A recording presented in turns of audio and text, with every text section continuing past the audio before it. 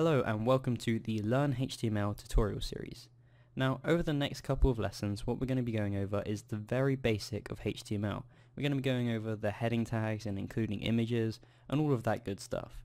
But don't worry, because further on throughout this tutorial series, we're going to be going into some more HTML5 elements which are more advanced, like including video and audio and basically making your website more attractive.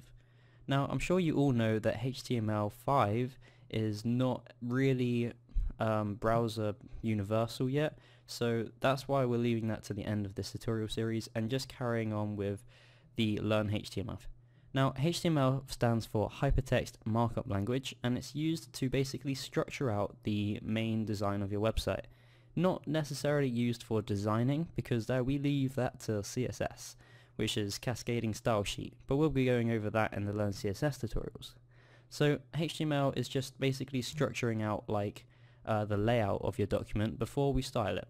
So stay tuned for the Learn HTML5 tutorial series, part 1, where we'll be going over the very simple heading tags.